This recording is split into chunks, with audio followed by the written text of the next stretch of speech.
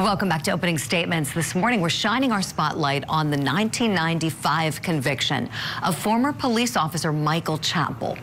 So he's behind bars for killing 53-year-old Emogene Thompson. And prosecutors allege that Chappell met with her to discuss some stolen money from her home and to possibly even steal from her. But Chappell has always maintained his innocence. And he spoke with me and told me his side of the story. So first question, just how are you? As good as it can be expected after 30 years and 7 months. So why did you meet with Emogene Thompson in the first place? All right, let me tell you how it came to be. On April 3rd, 1993, I get a call to go to her trailer. Her and her son, her 20-something-year-old son there, 22 I think, Michael Thompson. She starts telling me that her money is gone. At the time that Emogene Thompson was killed, you were running, you said it was kind of a low-level drug investigation where you had many different informants, you had people on tape, and you said there might have been fears of where it would lead. Was it leading toward people with badges? It was. So who do you think killed Emogene Thompson?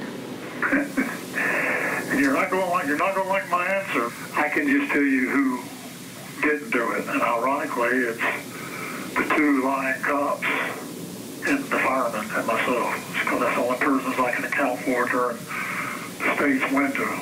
Did you kill Emogene Thompson? No, I did not. No, I did not kill Emogene Thompson. So you said that there were 3 police officers, around 6 or 7 firefighters that were there that night at the fire station when you were. Didn't they vouch for you? The firemen then and today still say the same thing, that I was with them, Reddy was there, and Sergeant Stone was there. They've never changed their story. It's only, the question is the police that changed, the two officers that changed their story. Why do you think that is? Well, one of them, Reddy, I can't even imagine why he would just keep denying that it never happened, with so many people naming him by name and physical description, saying that. And then Sergeant Stone, I believe he was compromised. They got to him to change his story. And who's they? Who's they, Michael? Our superiors and the ex-DA.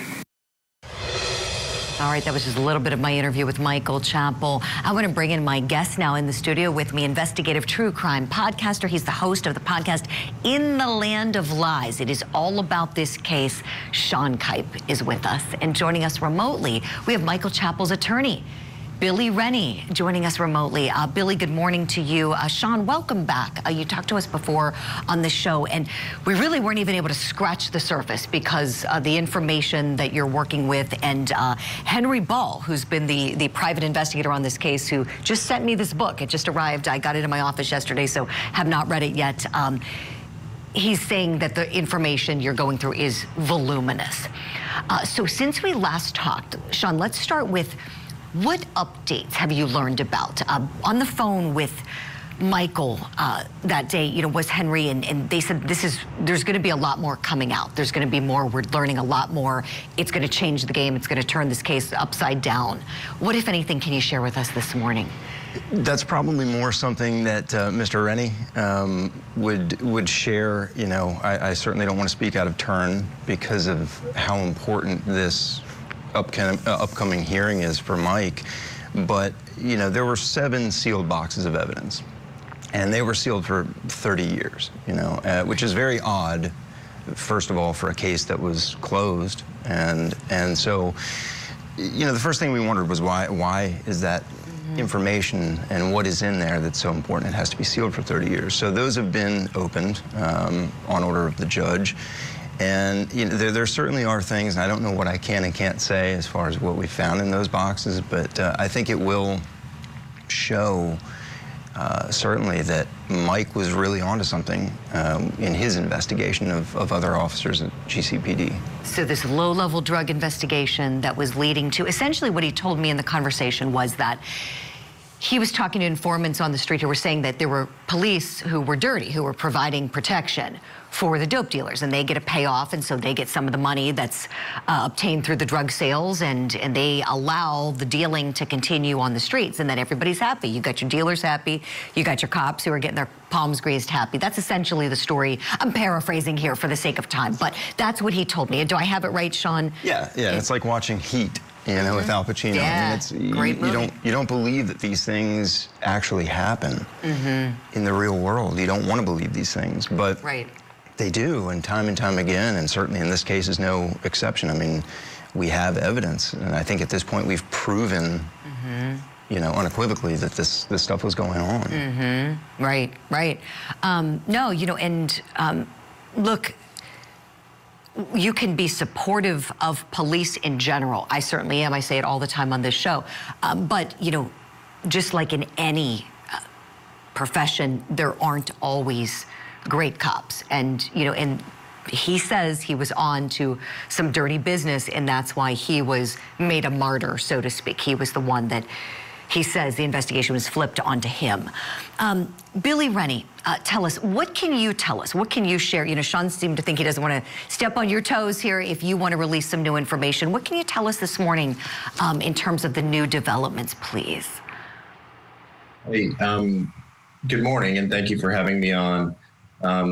I am surprised by a lot of the materials that we have found. Sean is right, there were 7 sealed boxes. 5 of those boxes were just the state's evidence that were sealed to preserve that information should the case eventually move on to an appeal or post-conviction relief. The other 2 boxes, though, were filled with 3 things. Essentially, the Northside Precinct investigation, the precinct that Mike was working for at the time of his arrest.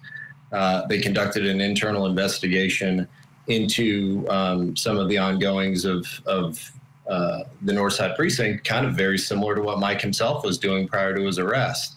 Of course, Mike was also one of the subjects that they were investigating during that Northside Precinct investigation.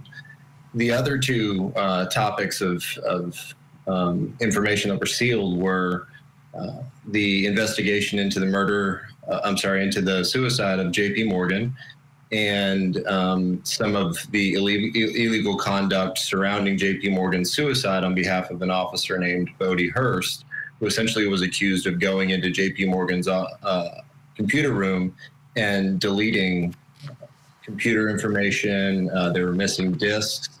We believe that had that information been accessible by police, that they would have been able to themselves verify that JP Morgan was involved in these illicit activities, and even more than that, that he was, potentially left a suicide note that maybe would have left a paper trail all the way back to Emogene Thompson. We'll never know those things, but that officer was actually charged with compromising the investigation into JP Morgan's suicide.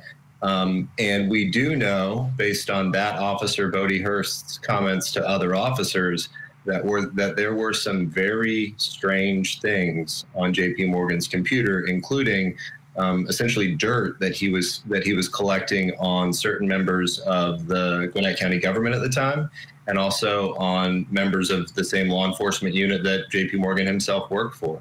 When I talked to Michael Chappell, he seemed to indicate that he believes JP Morgan may have been responsible. Do you believe the same? Absolutely, and that's what we're endeavoring to show the habeas court.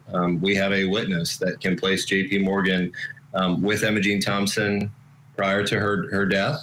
That witness followed JP Morgan to the Gwynco muffler shop where Emogene Thompson's body was eventually found, and he was able to conceal himself such that he was not seen, and he actually watches JP Morgan and another officer forcibly remove Emogene Thompson from the vehicle they took to Gwynco muffler shop, he hears a bang and a gun flash, and Emogene Thompson falls to the ground. So a very different set of circumstances than what the jury was told about in 1995 when Mike's case went to trial. And, you know, certainly if that story is believed by the habeas court, then of course there's no question about whether or not Mike is going to be exonerated. So our mission is to try to build up the credibility of essentially that witness and the narrative that he has to tell us. And the judge has to weigh the credibility of that against the evidence that came out of Mike's trial. And when's this hearing supposed to happen, Billy?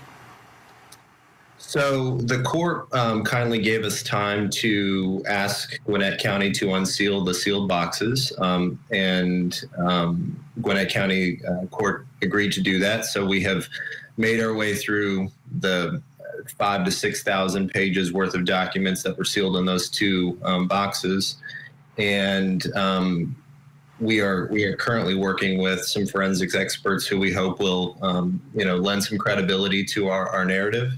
After we get that work done, we're hoping to get on the calendar as quickly as possible. Okay, so no date. Hopefully in February, March, but no date yet. Okay, please keep us posted on that. Sean, I want to give you the last word here because you're truly independent here as somebody, you know, who does investigative work in the true crime community. You know, you don't have a horse in the race, so to speak, but you believe in Michael Chappell's innocence. Why? It's, you know, because of the evidence. You know, I wasn't someone who knew Mike Chappell. I wasn't family friends with him, you know, and said, you know, I'm going to go out and prove this guy's innocence. It's not what happened. You know, this case was brought to me. I read the evidence myself. I spoke to people who were there, who saw Mike. And, you know, you learn all this information and you have no choice but to go, he didn't, and he couldn't have committed this crime if he wanted to.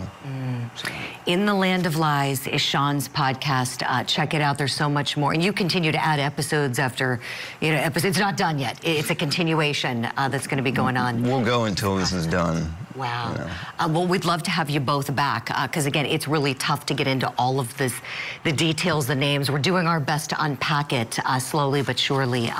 But thank you both kindly. Billy Rennie, thank you so much. Sean Kipe, thank you so much. Great to see you again. Thank you.